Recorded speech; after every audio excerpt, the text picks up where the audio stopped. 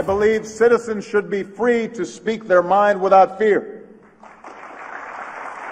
to organize, and to criticize their government. And yes, I believe voters should be able to choose their governments in free and democratic elections. Not everybody agrees with me on this. Not everybody agrees with the American people on this, but I believe those human rights are universal. President Obama yesterday, his last day in Cuba, there stressing the importance of democratic freedom.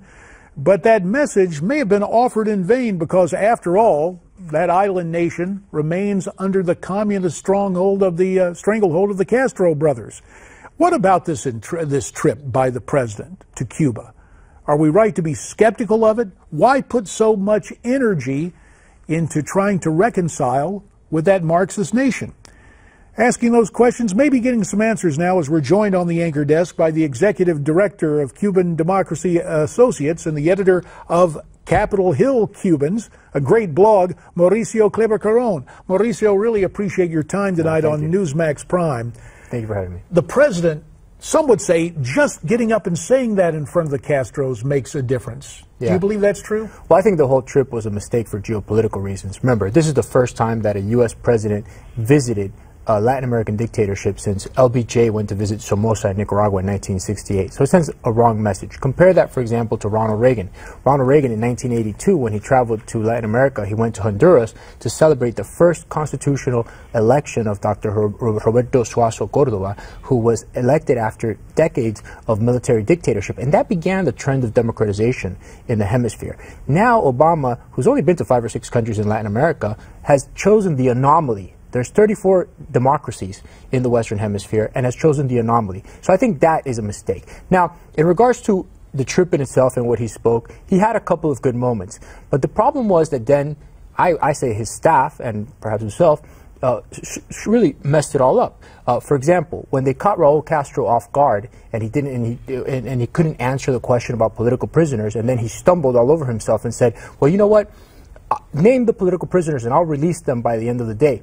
Well, it would have been a great Reagan moment for Obama then to come up and say, hey, here's a list of 87 political prisoners, and we look forward to having them. That's a great thing. We look forward to having them free by tomorrow morning. But instead, Ben Rhodes, the president's deputy national security advisor, started giving excuses for why the regime has them in prison, that they consider their violations of criminal law, etc. In other words, he started parroting what the regime's excuses would be. Just an apologist, really, for the regime. And when you look at the facial expressions of the president down there, he seemed to be absolutely delighted to be in the company of Raul Castro. Does he just have a soft spot for, there's no other way to sugarcoat it, for anti-American regimes around the world? Well, I think the messaging is important. And I think that obviously someone with such bloodied hands as Raul Castro, and that's something people don't talk about. They like to talk about him as some type of reformer, but he was the chief executioner of this regime. He has tens of thousands of lives in his hands, from the 60s and executions, in the 80s and 90s, the purgings, and of very prominent pro-democracy leaders like Osvaldo Payá, the head of the Varela Project, who was murdered in 2012 under Raul Castro's regime. And now, you know, President Obama was doing the wave at the stadium, at the baseball stadium with Raul Castro. I think that was particularly tasteless. I'll tell you what else was tasteless about that baseball game.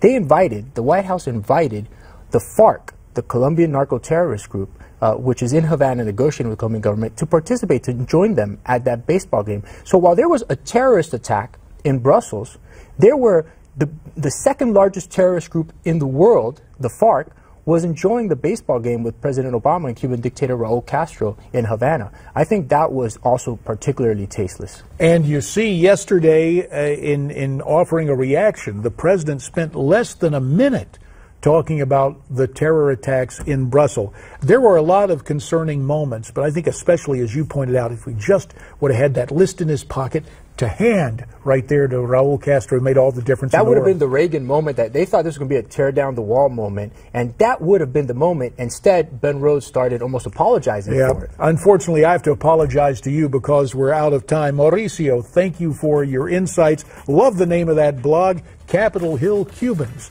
There is much more ahead, so stay tuned. Our political panel is next on Newsmax Prime.